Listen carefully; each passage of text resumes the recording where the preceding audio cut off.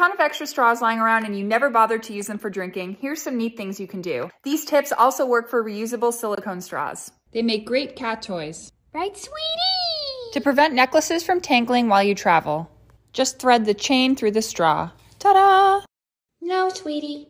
To hull strawberries, run the straw through the center of the strawberry.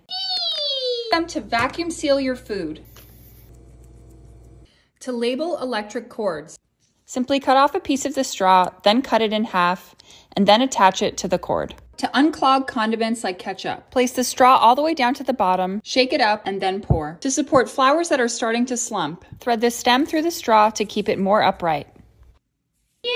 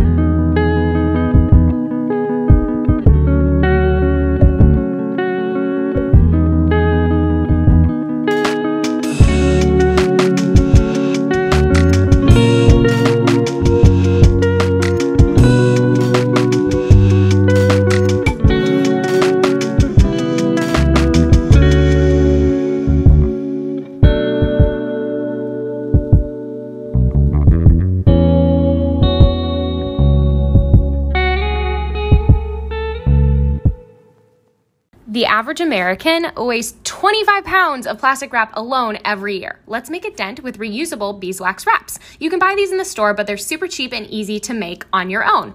You can wash them with hot water, reuse again and again and again, and get rid of that plastic. Start with 100% cotton, cut into squares or rectangles, and put on silicone-lined baking sheets. Grab some beeswax. I got this one from the Austin Farmers Market. You can also get it on Amazon. Sprinkle on one side of the cotton, make sure it's nice and covered, and then pop it in the oven at 200 degrees for about 5 5 minutes. Take it out, flip it over, sprinkle the other side, and then pop it back in the oven for another 5 minutes. Sometimes the wax doesn't get all the way to the edges, so you can sprinkle a little bit more on, pop in the oven as needed, hang dry for 2 minutes, and just like that, you're ready to go. These can be used on anything. They will fold together by the heat of your hands. It'll melt the beeswax just a little bit, and you're good to go. Say goodbye to plastic, people. This is what's up.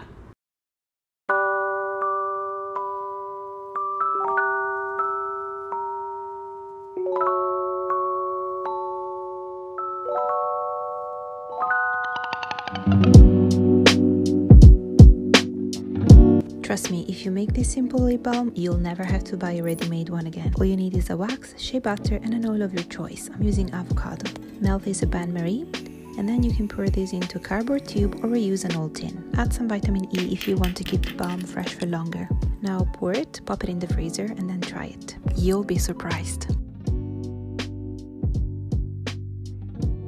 One thing I don't buy anymore since going zero waste. Rubber bands. I just take my old t-shirts, cut them up, and make my own. Standard rubber bands are extremely harmful for the environment and inherently very easy to lose. By using my old t-shirts, I can ensure that I'm taking reduce, reuse, and repurpose to a whole new level.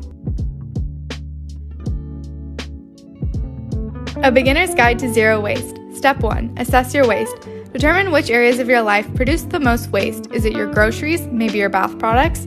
Step 2. Choose one area to get started with. I started with my bath products, switching out things like this for this and this for this. Step 3. Find your local refill station. This is a place where you can refill most products without the packaging waste. Go to zerowastehome.com, go to the bulk finder, type in your zip code, and check out the stores in your area. Step 4. Dispose properly. Research the proper ways to either donate, recycle, or compost. Step 5. Remember, it's about progress, not perfection. Going zero waste doesn't happen overnight, but every step forward is a win.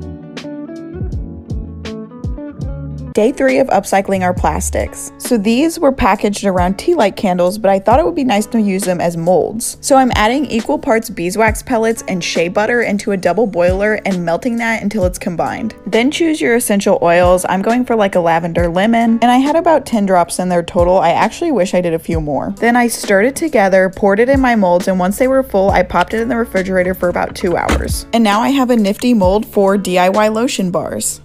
Okay, if you have these, like these little fruit things with the holes in the bottom, you're gonna wanna stop throwing these away. Here's why: whenever you open them up, those little holes at the bottom, if you have things like ribbon, you wanna be more organized, you can thread them through the bottom. And they fit perfectly. My mom likes to craft, and I feel like this is the best way I've found to organize it. So, now you can see they perfectly, and I mean perfectly, fill that up. And you can just pull them out and cut them. You don't lose your spot. This used to have tomatoes in it. I use doggy bags. Just pull them out. It's amazing. Let's take this apple and make some apple cider vinegar. Of course, start out by eating your apple until you are to the core. Then grab a lidded jar, your food scraps, and plop those in. Now go ahead and dissolve 2 tablespoons of sugar into 2 cups of water. And then pour that mixture over your food scraps. As I eat my other apples, I will add them to the mixture as well. Now store for about 3 weeks and you're done. I don't buy deodorant anymore because I make my own. Here's my 5 ingredients natural deodorant recipe. You'll need 2 tablespoons of unrefined shea butter, 1 teaspoon of coconut oil.